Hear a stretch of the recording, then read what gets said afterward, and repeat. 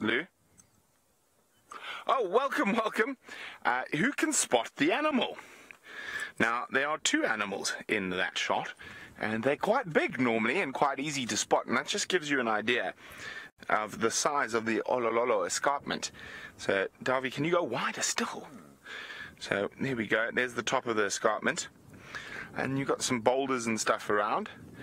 And then we've got a female elephant and her calf feeding just below a rocky outcrop with a fig tree on it. Isn't that just too spectacular for words? Now, this is an area that we haven't spent too much time in yet. This is also part of the Sausage Pride's territory.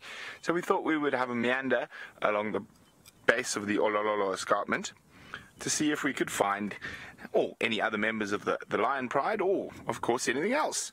And we've got a lovely cow and calf.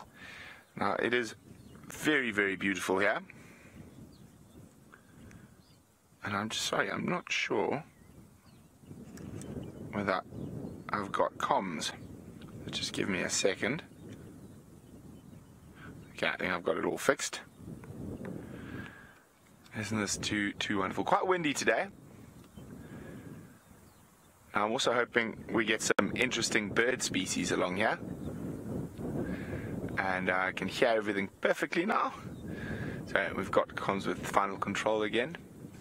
So of course, if we go look higher up the escarpment, Dave, you can see there's some forests. And of course, we're going to get a whole host of different bird species in there. In some areas, those forests come right down to where we are. So we're going to be looking very, very carefully. Isn't this just too magical? Now, a very exciting story that I saw a bird that has been eluding me for about 15 years on this escarpment, and it is the blue swallow. And it's a very rare bird. There's estimated between 1,500 and 4,000 left in the wild. And what happens is they nest. There's a couple of pairs in South Africa and in Swaziland, and then the two really big populations of them are in Zambia and southern Tanzania. Now, those Zambian and southern Tanzanian birds, a lot of them migrate to the north of Lake Victoria to feed when out of breeding season. And then what happens is they slowly make their way back down to their breeding grounds, but they stop off in places to collect insects and eat on their long migration. Now, this is the first record was from about 2 weeks before we arrived of blue swallows along this escarpment area here. And Dave and I went down to that area, and we actually managed to find 4 of them. And then Tyler, who's the general manager of Ngama, he managed to find another 4 in another area. So there's always a chance, who knows, will we keep our eyes open, we might even find the very rare blue swallow in this area.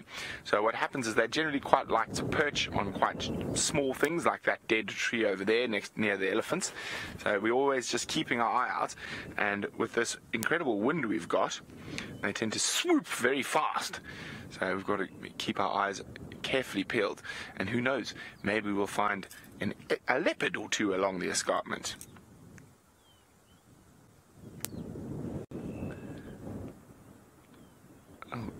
And we've just got a Cape turtle dove flying past. That's not a rare bird, but also as the wind picks up, it's not great for birding, but we will do our best. And also, once we've got our other vehicles down, I don't have to pop in and out, I'm sure we're going to be able to see quite a few more birds.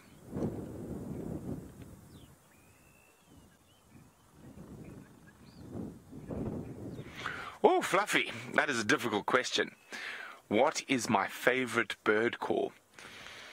Ooh, now I've got to think. I've got a few favorite bird calls. I think the Hugulins, or white-browed robin, is definitely one of my favorite bird calls. And then the great blue turaco is also another one of my favorites. That's sort of gawk, gawk, but I can't do it nicely. But yeah, I'd say those are probably my 2 favorites. I've probably got 100 favorites if I think about it for too long, so I'm not going to. I'm just going to go with the 2. Now remember, #SafariLive if you want to ask us any questions, like Fluffy just did, and we would love to hear from you. And we are live from the Masai Mara in Kenya, right below the exquisite Ololo escarpment. Our camp is high up on the escarpment, but further to the north, so we do have wonderful vistas from camp.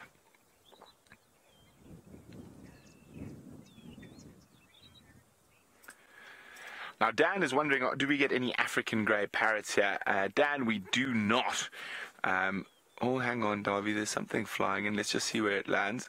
Now, there are a couple of starlings that I really want to show you, and it's disappeared into the grass. There's a particular starling called a superb starling, which is superbly beautiful. I'm hoping this is a good area for them. We'll keep an eye out. But Dan was wondering about African grey parrots. You got something. It flew away. Where are you looking? Oh, dear. Oh, it's a yellow-throated longclaw. Well spotted, Dave. That should be a new bird species for a lot of people. Now, a yellow-throated longclaw.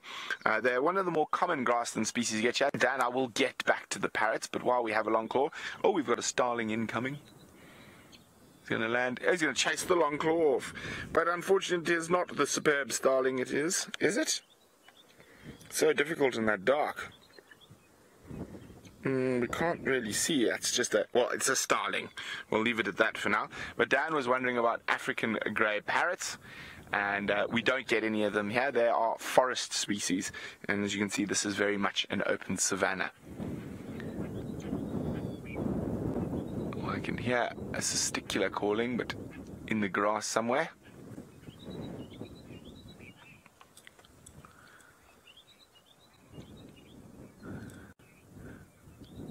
Jane is wondering, could I describe what the dawn chorus is like in the Mara? And it is dominated by the white-browed robin chat, which has got one of the most beautiful calls, and it is definitely, as I said, one of my favorite calls. It is exquisite. I suggest you look it up. Oh, what have we got here? It looks like a little flycatcher. Now, which flycatcher? Now, that is a different question. Watch, my head might pop through. I'm sorry, I just need to get my binoculars. No, I missed. Is it a flycatcher? No, it's not. What have we got here? Mystery bird.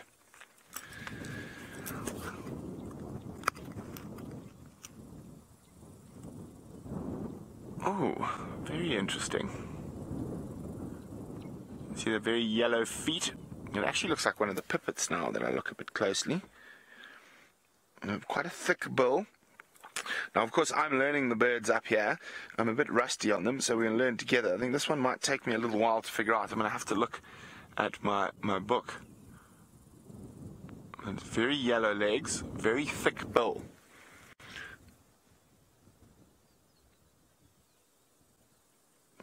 Quite a light throat.